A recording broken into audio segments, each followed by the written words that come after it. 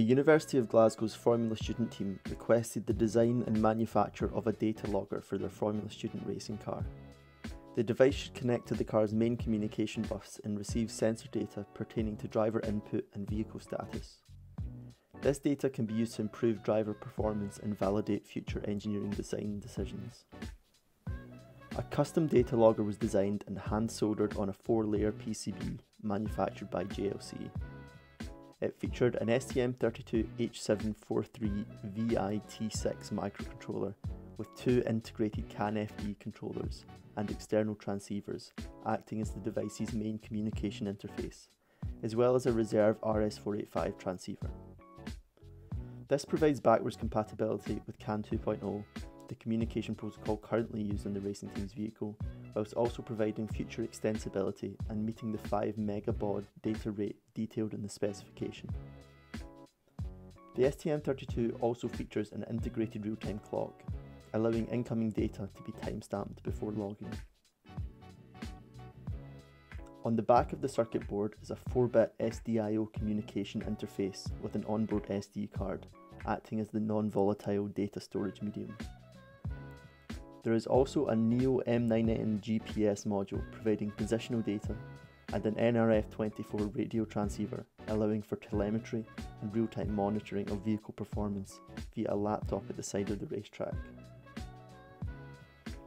The end user of this product is not necessarily an electrical engineer, thus one of the main design goals of the project was to make the system as user-friendly as possible.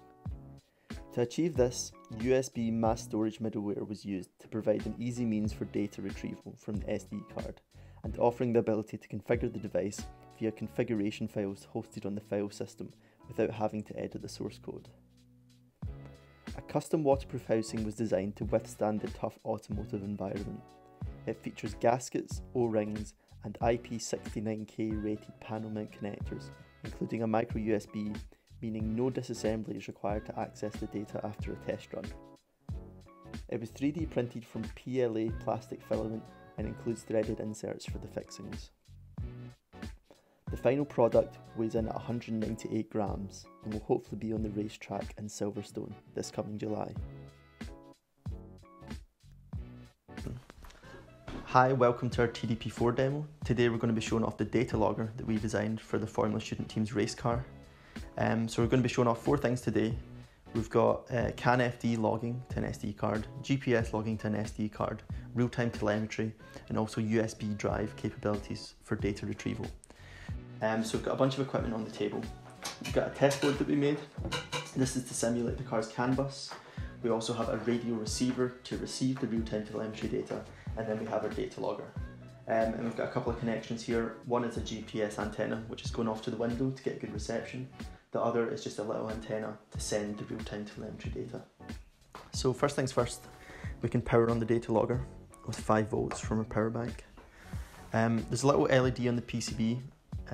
When we receive GPS signal, this will start flashing. And as soon as it does, we'll be logging GPS data to the SD card. So now, if we connect the CAN bus and power on the test board, we'll be receiving CAN data. And as you can see, this data is immediately streamed over the real-time telemetry to the laptop. So we can let that build up in the SD card for a few seconds, and then we can unplug everything and have a look at the data.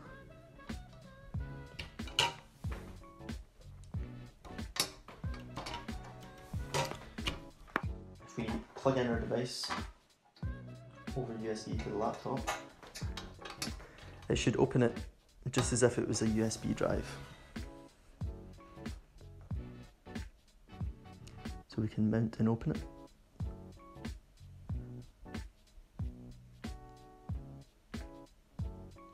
And here you can see some of the test data from some of the tests we've done today.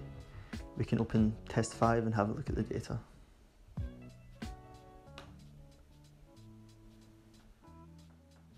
And here we have GPS data at the start, which was before we plugged in the CAN bus. If I keep scrolling down, you can see now we have CAN data interspersed with GPS data. The GPS data is in the NME format, which is a standard GPS format. The CAN data, the first column is the date and time, the second column is the CAN ID, and then the third column is the data.